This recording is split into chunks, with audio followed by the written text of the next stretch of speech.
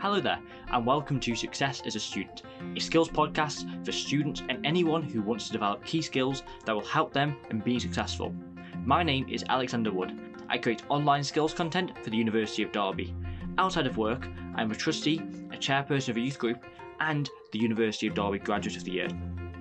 In this series, we focus on how you can develop skills that will help you to succeed in your university study, your career, and in your personal development, all by interviewing experienced University of Derby staff and successful students. In today's episode, we interview Eliza Patrascu about her reflections from her time at university. Eliza discusses the mindset that she held at the start of her time at university and her mindset towards university now that she's graduated. We also discuss learning your limits and going to the world with an open mind. So hello Eliza, and welcome to the Success as a Student podcast. So first of all, would you like to introduce yourself to the listeners? Hello, my name is Eliza and I went to Derby University. I graduated in 2017. It was a just typical undergraduate law degree, nothing fancy. And ever since, I've been working as a paralegal. I worked in different fields, property, IP, and now I'm in dispute resolution. So thank you, Eliza, for coming on today and being willing to share your own experiences and reflections on your time at university. I really appreciate it. So I'd first like to start talking about your university journey. So from when you first started. So when you first started university, what was your mindset? I really wanted to get the most out of it. I moved to the UK when I was 15, and then I went straight into year 11, which was very scary. And I studied quite late as well because, I don't know, there was some sort of error in the system.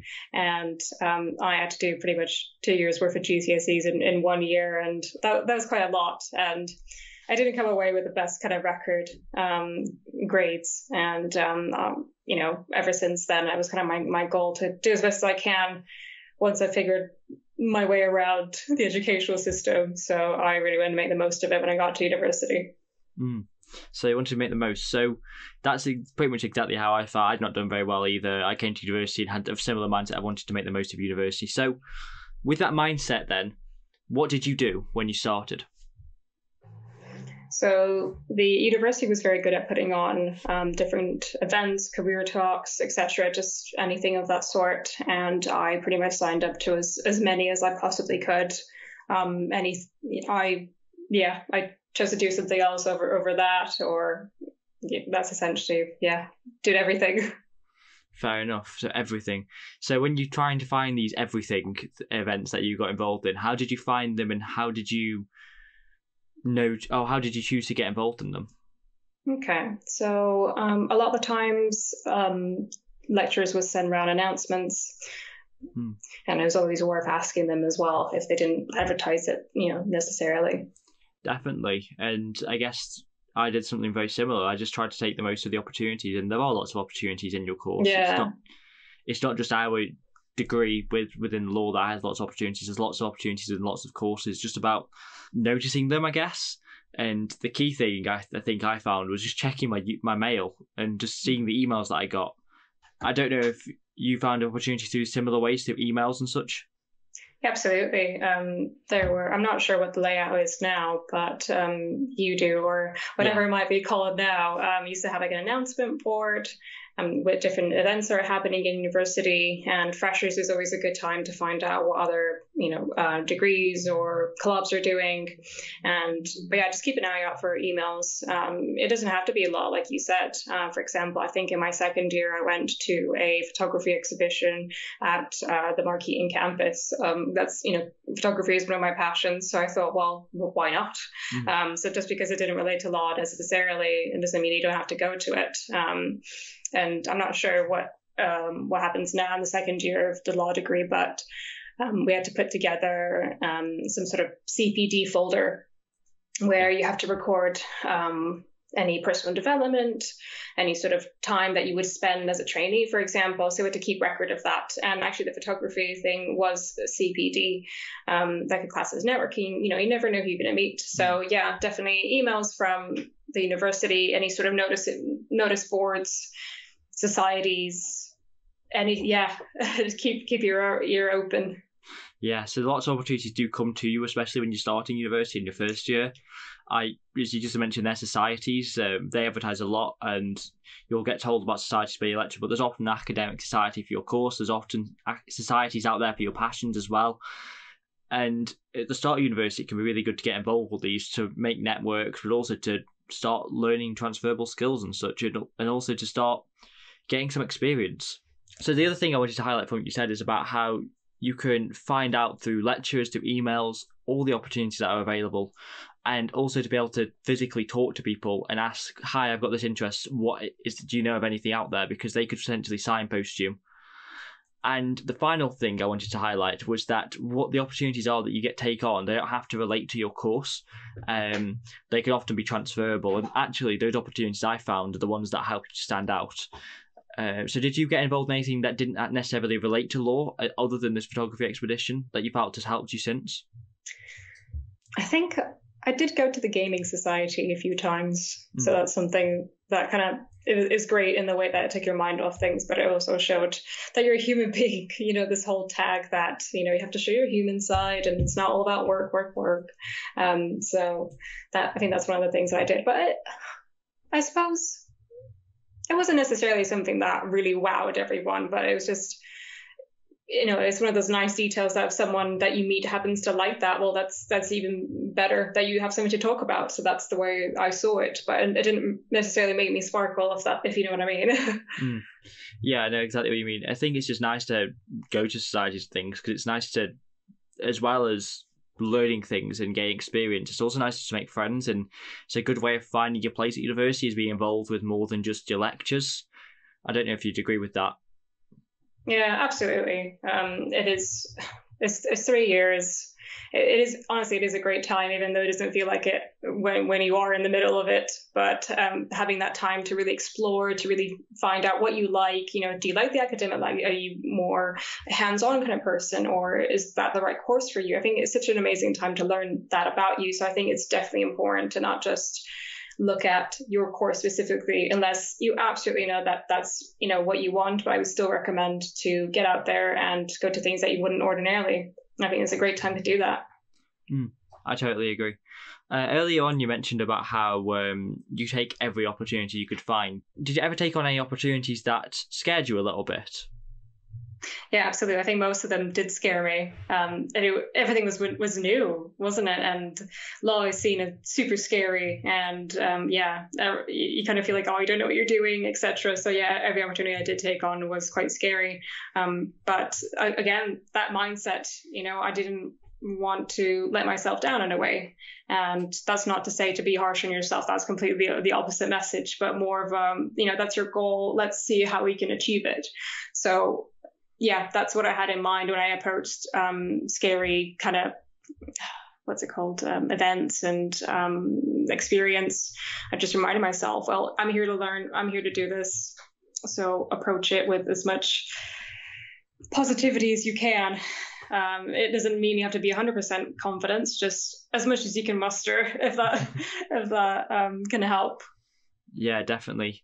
I still remember even going to the social events of societies. I remember being so nervous, especially if I didn't know many people there, and networking, and almost even careers events that I went to when I started, because often other students didn't necessarily want to go on them.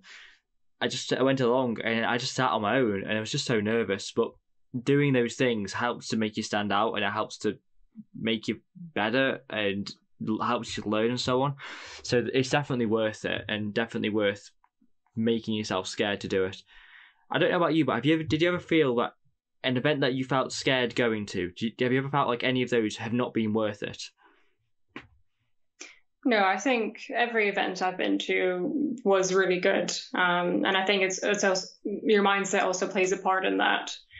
For example, I think, so one of the law clinic experiences that I did, I'm not sure if that still happens at the university. They started it again, yeah. Yeah, so I did that. I signed up to it. I don't think very many people did. Again, it's super scary because you're working with a solicitor, and students come in for genuine advice, or whoever. I'm not sure who the audience is now, and I was super nervous, but at the end of it, the solicitor turned around and said, you did a really good job. And like, I thought I wouldn't get anything out of it. I just thought, oh gosh, I'm going to be terrible. But, I actually got some good feedback. I really didn't expect that. And, I walked out of there thinking, I'm really glad I did that. And, for example, one of the networking events, I think it was called Women in Business. It wasn't necessarily like law, but just, any women in business involved in like local retailers, like boutique gyms. I think it was Cat Williams in Derby, and really inspirational. It was great listening to her. And at that event, I met someone that now is a good friend, and she was running her own business, and I got to see that and help with it. So it's amazing. I made a friend by just going to an event that I didn't expect to get much out of. And ironically, so that was my third year of university. So at that event, Women in Business, I had an interview for work experience at a local firm, and the partner that was going to interview me was at that event. That was incredible. And the person that I made friends with at the event, who's my friend now, she knew that partner. And then we went up to her, introduced myself, and I said, well, nice meeting you, and I'll see you next week. And again, that sparked a conversation. Like, wait a minute. Like, what do you mean see you next week? And then again, that was a really good introduction. Like, that's one in a, I don't know, I'm not really good with statistics, but like 1 in a million. Yeah. But that was a crazy experience. So you never know what's going to happen. And it was amazing because when I did go to the interview, I walked in thinking, oh, hey, how was your event last time? We just had so much in common already, and it was absolutely amazing. So I think, yes. It's just opportunities to open doors, and don't go to the event with the expectation that you'll get that, but it may help. I remember there was one event that I went to, which is a networking event. It was run by an organisation that I knew I was going to apply for in the near future. So it had nothing to do with law either. And I was like, actually, I'm going to go to this. And I met the senior partner, who I think is one of the people who runs the firm now. And I spoke to him, met with him. I went to 2 of them, met with him, both of them. And then I had a job interview at their firm. Didn't get the job in the end. But I remember there was this really powerful moment. I was in the middle of the interview and he walked past, stopped and walked in to say hi to me. And how powerful is that? In the middle of your interview, I didn't get the job. The senior partner from the firm, who I think was on the governance board of the organisation, stops what he's doing to say hi to you. That's quite powerful. And I feel like that would have given me some credit. Obviously, I didn't get the job. I wasn't right for the job. Definitely wasn't right for it. That's why I didn't get the job. But if it was borderline, that could be the things that help you open the doors. And so going to these events can really, really help. Fully agree. And yeah, I mean, sorry about the job, but it must have felt super amazing just having that happen to you. Yeah. Just the person walking past going, hey. And I fully agree. I think we're going to touch on this a little bit later.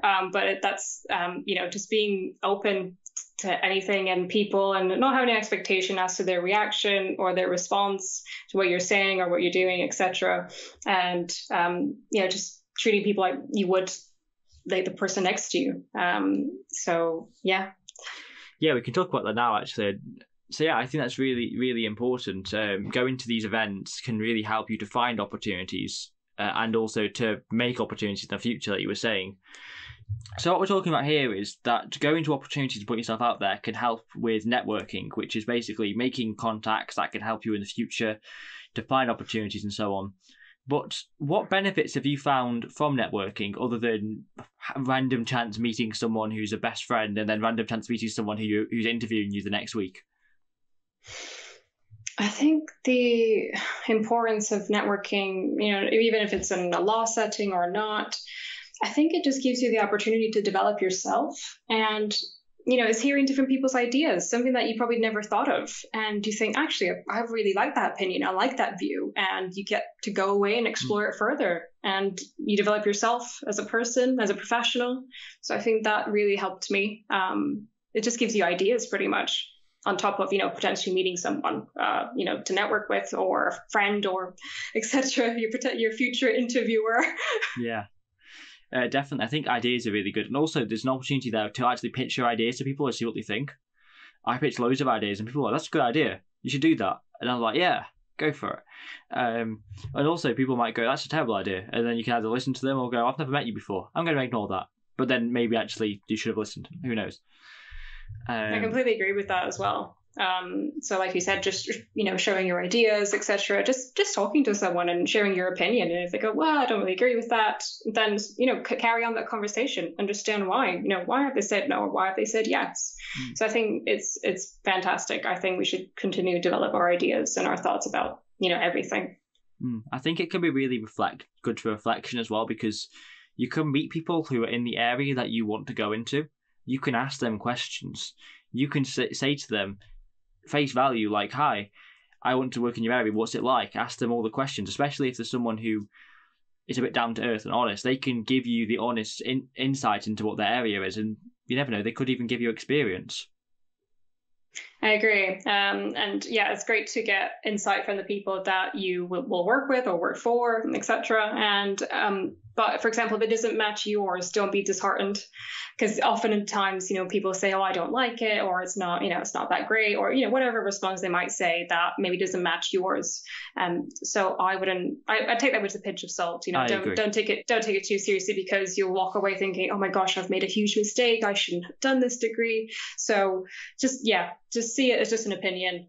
And that's why I go to more networking events, see what other experiences people have had working in the law or any other, profession, because it'll make you build your own judgment. And it can also help broaden your horizons as well, because you can find out about new areas that actually you might not have thought of, and make contacts that could make you realise, actually, this is an area that I want to go to, or maybe I want to work with them in the future. Maybe I could have them mentor me and things like that. Who knows? But we've been talking so far about formal networking events, which are like events where you go to where there's lots of people, where there's lots of people there who are all there for the purposes of networking, and it's very formalised and so on. But there are other types of networking, as we've been discussing earlier. We were talking when we first got onto the point about how taking opportunities can be networking. So, for example, we talked about careers events earlier. Well, we've got a program currently where we have careers events that I run, but the person who runs them probably has a career in that area, and you could ask them the questions just like that and network with them there. Have you found any benefit from networking outside of formal networking events? Yeah, so definitely careers events. Like you said, the people that work in those fields will have had some sort of connection to your undergraduate degree. So, for example, two of the ones that I worked with in the career services did law degrees and realized it's not for them. So again, that's also a very good perspective. And for example, like talking to the library staff, they've got degrees and they know kind of what they wanted from it or didn't want from it. So like anyone, so we have career services and definitely societies and careers events. And again, sometimes it can get quite tricky involving yourself in constant kind of work and work and university stuff. So I'd say don't target them specifically. And I don't know if someone's having a pizza night in halls or whatever they do, that we used to have that. I think if it was a film society, we watched Mulan together in St. Peter Hilton Court. I can't remember what it was, but we went to watch Mulan, and we all sang together to, all the wonderful songs that Mulan has taught, the 90s generation. Just random stuff like that. It was really fun. And, that's networking. I think networking has such a harsh tag and quite a scary one. It's essentially just going and talking to people. It's just like when you go out with your friends, that's networking. That friend of yours could be a partner one day, and so can you. Exactly. So definitely, societies. Anyone. For example, I had friends that were doing, I think it was archaeology or something along the lines of that degree. So that they went to different sort of society events. So I think, just make friends with anyone that are not necessarily on your course. I met a lot of people at different courses, by going to societies, or I used to work in campus. I used to work at Subway. So a lot of the students there were from different courses. So I got to meet them and go to the events that they went to. And it was great. I agree. I agree with everything you've said so far. Early on, you mentioned a phrase, going to the world with an open mind. What does that phrase mean to you? If I can just ask you that quite bluntly. So it does tie back into, like, for example, the way you approach networking. Just, it may be a bad experience. It may go terribly wrong. I'm sure it won't, but in your mind, it probably will feel like that. Or it could be the most amazing time you've had. So I think going in with it, expecting the worst and the best, that's what having an open mindset means to me. Just that any option is pretty much a 50-50 chance of either or happening. And just, again, treating people like your equals. They're not above, they're not below. And being open to the opinions that they have. Often enough, for example, if you say something and, someone reacts differently, you think, oh gosh, that's the wrong opinion, I shouldn't have said that.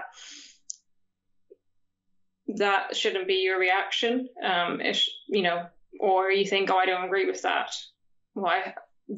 By open a mind, I mean, process it, think about it, debate it even further. I think it should be more of a learning opportunity rather than someone taking sides. So that's what I would mean by an open mind. It's just, being completely open to what's in front of you. It doesn't necessarily mean that needs to sway you. It can change your opinion, which is great, or you can still have the same one, which is also fine. But as long as you're giving it equal attention to the thing that's happened or the thing in front of you, I think, that is, for me, that's the best way to grow and learn more. I can see parallels between that and growth mindset, which is something we've talked about as a skill on this podcast, which is all about being willing to learn, and that's similar in that sense. But also, I guess it's being open to things happening that are good, and being open to what could happen, and not necessarily expecting that if you go to someone and say, oh, do you have work experience that I could go on, or if you speak to someone who's professional and ask them for something in particular, that they can do that, but then be open that that could happen, but not necessarily expecting it to. And I guess it applies to like applying for jobs too. Don't expect you'll get every job you apply for, because maybe you'll end up in heartbreak that way, but just anticipate that it could happen and still go for it, even if you don't necessarily feel that you're able to get it. Obviously there's limits to that. Don't necessarily apply to be a CEO when you've just finished university, and I mean, if you really want to, go for it, but you may expect there's probably a smaller chance of getting it, but doesn't mean that some jobs that you may not be able to get them, for example. But the same with networking and speaking to people. Don't expect anything either way, and just hope, I guess. Does that align with what you're saying? Yeah, very much. Just deal with whatever comes your way, whether it's bad or whether it's good. And if it's good, then great. But if it's bad, you learn from it. For example, if you had a bad networking experience this one time, there was no one there you could talk to, you just kind of felt a little bit awkward.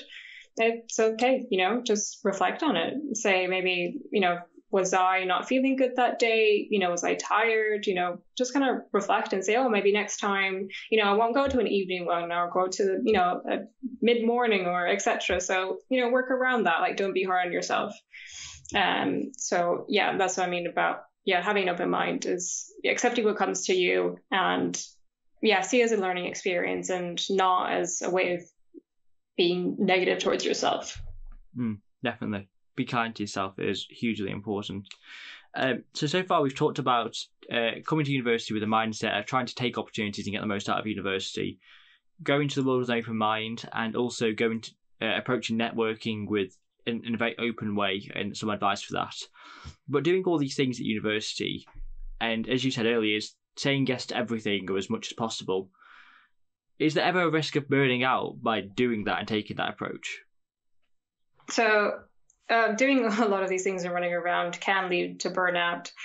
And it's something that everyone goes through. When you try to do so much, it can be overwhelming for a number of reasons. So, for example, exposing yourself to so many new things. You're moving from home, you're meeting new people, you're on your own doing all these things and going to uni. And, that's the reaction everyone would have. So, trying to pile on so much will burn you out a little bit. And I think burning out, the phrase itself has a bit of a stigma. And I think to me, it just means you're a bit tired. And that's what I feel too. That's pretty much it. And so the way I lead to it, for example, it means, so if you reach that point, you kind of feel like, oh, I don't want to do this. It kind of is starting to show that you've overloaded yourself a little bit. And I think that it's when it gets to a point where you should maybe reevaluate and maybe decide what's really important for me at this time. If there's for example, a networking event, think to yourself, have I been to a few so far? You think, yeah, I've been to like 5. It's okay if I miss one. If you're really tired, just give yourself that break and don't beat yourself up by not going to it. I found myself in those situations quite a lot, when you think, oh, what if this was the opportunity that, could have landed me this or whatever? Like, again, that's not going to help. That's not going to help you rest. And so that's what leads to burnout. It's putting too much pressure on yourself and, both by doing the task and then feeling guilty by not doing it, for example. So you're not giving yourself a break at all. And so yeah, it very easily could happen when you were trying to do everything. Yeah, definitely. It's happened to me. It happens to almost everyone I've spoken to. But it's a point about learning it when it happens to you, and then, as you said, reflecting on it, you said reviewing, as you said, reevaluating your circumstances and what you can do to make yourself less tired and less burnt out. Sometimes when you're a student, it tends to be one-off events more, unless you've got like a proper unless you're working at the same time. So often it's easier to manage.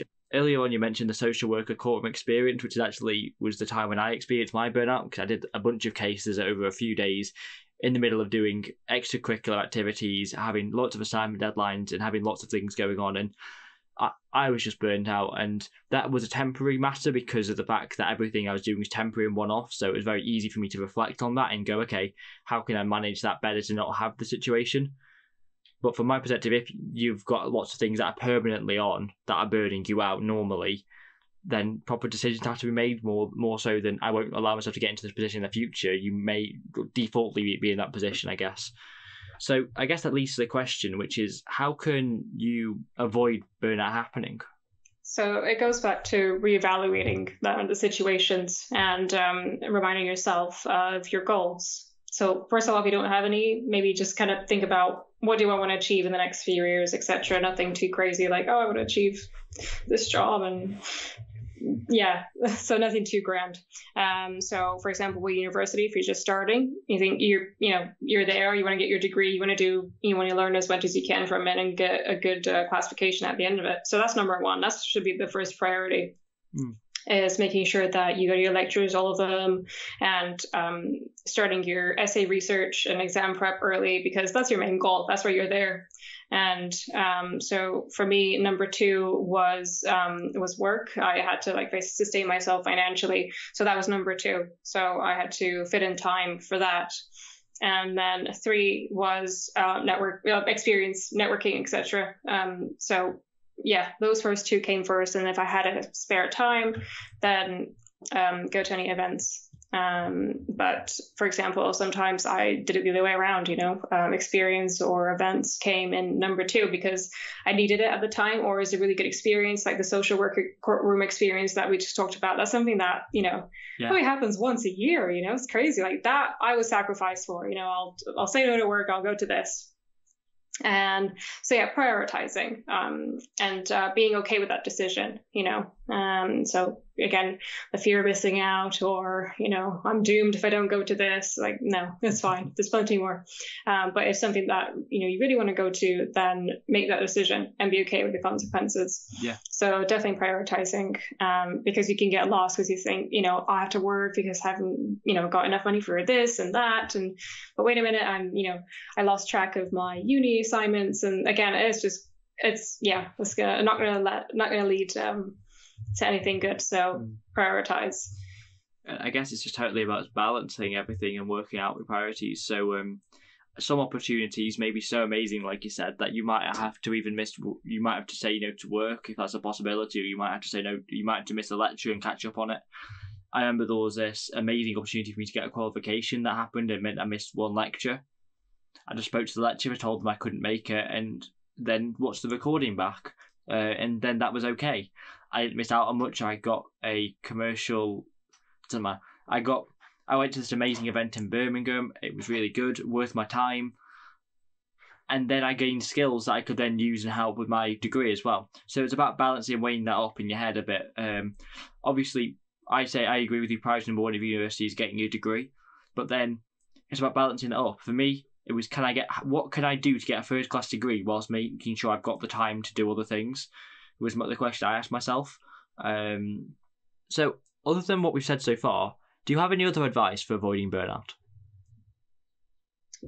Again, on the prioritizing tasks is being quite strict with the time. So, for example, I used to hold a diary, and I literally used to plan not very strictly hour by hour, but I blocked out that time for it, and I blocked out time for maybe catching up, like you said, on a lecture that you didn't attend that day. So it's making sure that that priority is being maintained as a priority.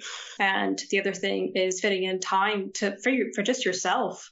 And I think that should be scheduled as well. So for example, this evening, I'm just going to watch, I don't know, some sort of series and just do nothing. And that's completely fine. And do not beat yourself up about it. And honestly, do schedule it. I know it sounds crazy. No one should really schedule, watch Netflix. But it really, it gives you something to look forward to. And, if you've carried out all your other tasks, you feel really good about it. Be like, I deserve this. I did really well today. So it's something to look forward to. And it's just as important as you going to an event that you promised you'd go to. Schedule in time for fun as well. Yeah, I think that's actually probably the biggest thing I did to avoid burnout, other than planning things apart so that they were not everything happened at once and everything was more spread. I think that's the biggest thing, is giving yourself time for fun. Every night I'd stop work at 9 p.m, except for like really bad assignments, but then I would have days off afterwards to recover from the burnout that would happen. I would always stop at 9 p.m. and say, okay, now I'm going to have fun for an hour and then I'm going to go to bed. And that's how I got rid of over burnout. And it was a consistent appointment, and then it just works. Yeah, I agree. Definitely need that time off, and make it consistent. Don't spend a whole semester churning work and then, I'm going to take a week off, because you're back at doing how many months of work. And just have something at least once a week to not overwhelm yourself in the long run. So, like we said, 9 p.m. is stop date, or Saturdays I don't do this. So those are my go-tos. Just something to look forward to. I think it's really, really important. So I think that rounds off the main substantive part of the podcast. And so what I'd like to do now is I'd like to ask you one final question, which is a question that I ask every single person who comes on this podcast, which is, what advice do you have for someone who wants to find their version of success as a student? Whoa, that's a heavy question. So your version of success. I think spending time on what you want to achieve. It doesn't have to be grand, like we've spoken about. It doesn't have to be, I want to be solicitor in 5 years or whatever. It could be just as easy as, I want to do really well in land law or EU law, or, all my subjects this year. Or, I don't know, getting a good grade in this paper, or anything like that is success. It's your success. You set out to do that, and you accomplished it, and that's your success. Someone else's could be very different, so very, very much define your goals, no matter how small, and start very small.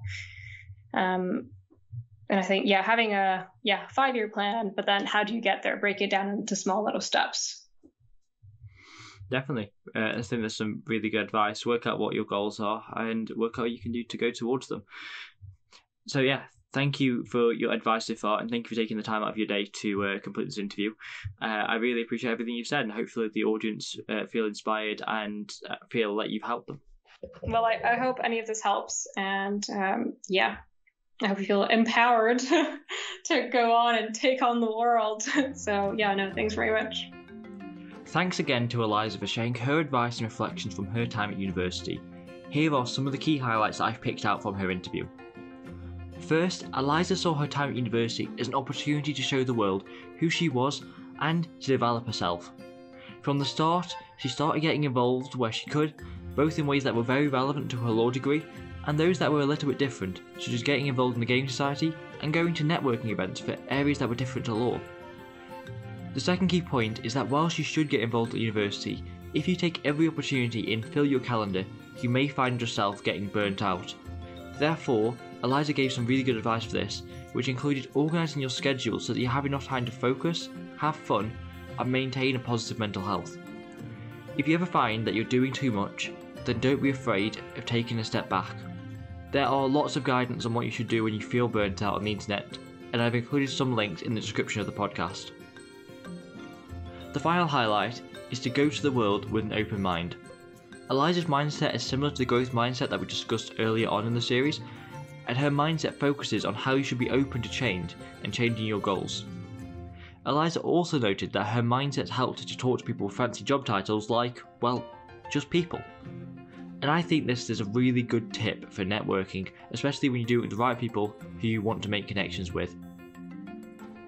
This episode was brought to you by the University of Derby Skills team. Production, episode planning and editing was completed by Alexander Wood. Thanks to Stephen Plant for creating the amazing graphics and for balancing the audio, and to Lily Kent for transcribing the series. Thanks also go to Natalia Kodelavar and Naomi Bowers-Joseph for giving feedback and helping in the planning of the episodes. Thank you very much for listening.